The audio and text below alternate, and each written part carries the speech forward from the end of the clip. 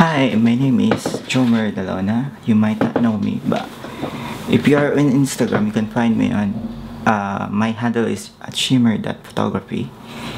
And I started photography a year ago. I am actually a nurse, and I am still a nurse at the moment. And it's my full-time job. I'm just doing photography initially for fun, but later on decided I can earn some money from it. So as I said, I started professional photography a year ago, and today, with some luck, I reached 16,000 followers on Instagram. It's not really a lot, but it is something. Today, I just decided to make a video for you guys, mainly because I wanted to help. When I was starting, I don't even have any clue with professional photography. When I bought my camera, I don't even know how to use it. Like, I was just playing with it every day until such time that I got to familiarize the buttons and how exactly to use it. But I wasted a lot of time just to keep practicing. And I was wondering if there was someone who would help me to hasten the process, it would be much better. And so that's why I decided to start this video. So I was really completely self-taught. I just taught myself how to shoot, and then yeah. So now I have the opportunity, I have now the knowledge. It's still not I'm still not the greatest photographer, but I have enough knowledge to share with you guys the basics of photography. Right, so when you start photography, when you buy a camera, there's a lot of buttons and it's really hard to familiarize all of them. But surely you only need 3 buttons or 3 settings for you to get your photo right. To get the right brightness, to get the right blurriness, and to get the right of everything. And there are 3 things that you need to know about photography, or 3 settings that you need to be good at. First is the ISO, second is shutter speed, lastly is the aperture. So let me start with ISO. ISO means International Standards Organization, but it doesn't really make sense with its meaning. It just means the sensitivity of your camera to light. Like, for example, it will start with 100, which I used most of my photographs. I used 100. 100 is not very sensitive to light. You will need more lighting for you to have a brighter picture. Whereas 16,000 or 1600 or 16,000 ISO, which I don't really use, because of the higher the ISO, it will cause more noise in the photo or the video. So most of the photographers, actually all of the photographers, prefer to shoot in a lower ISO so that it will not have any noise.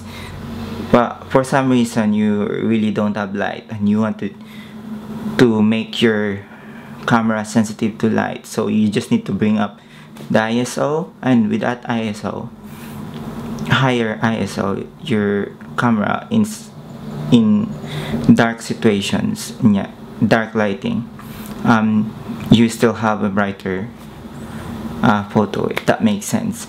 So basically it's just the sensitivity of your camera to light. So the lower the ISO, the less sensitive it is.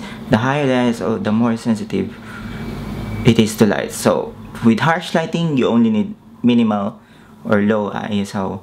With dim light, you need higher ISO. I hope that makes sense.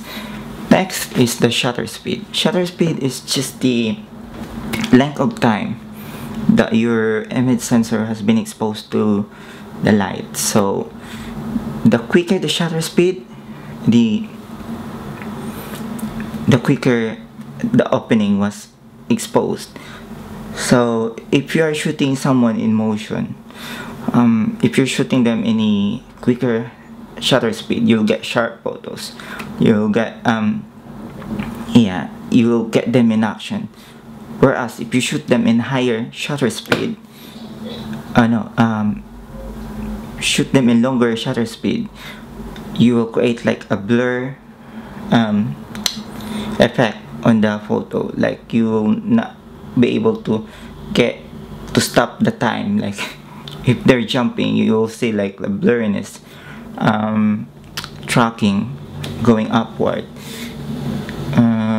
Yeah, so that is a good effect if you wanted to use it with landscape photography, especially there's falls or flowing river, or there's a car moving that you want to create a blurriness, like a real nice blur. Then you will get to use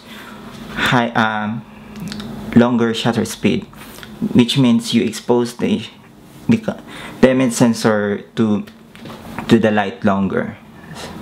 It's like you're taking a photo in a slow motion, like, but with quicker shutter speed, you can use it, especially in weddings. You wanted to use like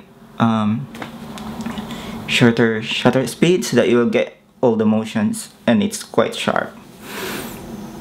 I hope I made myself clear with that. Yeah.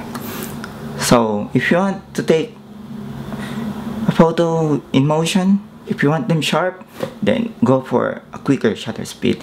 If you want a blur, or if you want a blur in in shooting a moving object, then you will get to use a longer shutter speed.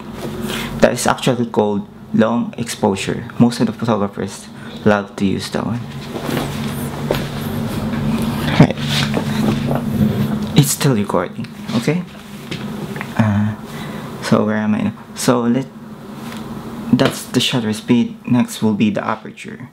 When I was starting, I was always using aperture priorities, like to prioritize the blurriness of the photo, because I just thought it's all about the blurriness, but actually no, I realize it's not about the blurriness, but it's good to know.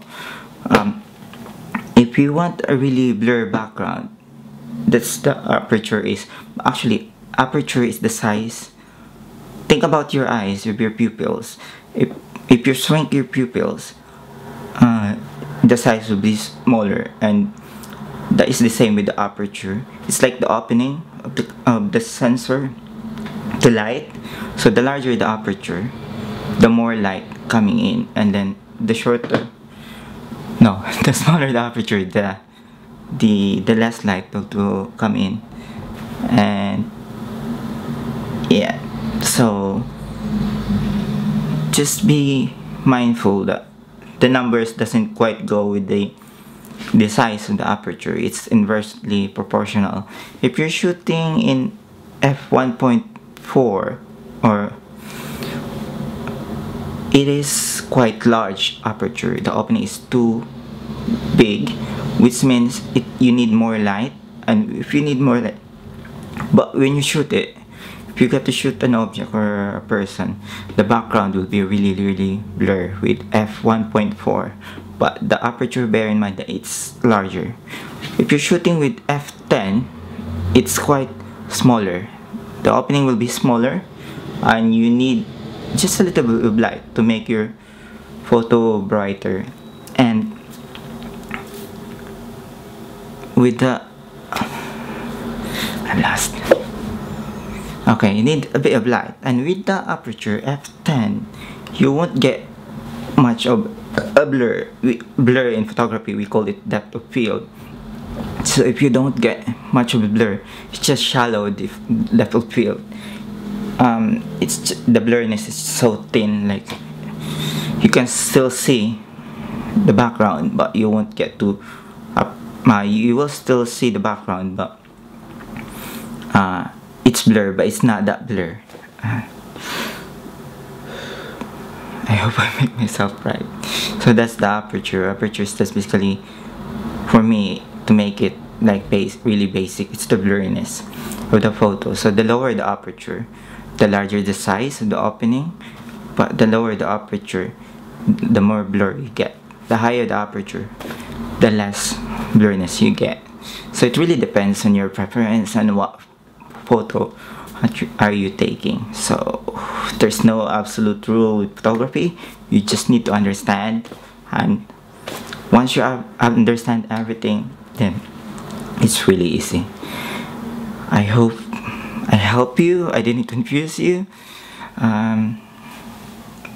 Yeah, that's it for today's video. Maybe next time if I have time, I'll show you how to shoot in manual mode. Manual mode is the best mode because you get to manipulate those three settings, and those three settings affect each other. So you really need to understand how it works. Otherwise, you'll get really dark photos, really bright photos, and with good mixture of all those three settings, you'll get the right photos, the best photos. Alright, thank you so much. Thank you so much for your time. I hope I didn't waste your time. Thank you.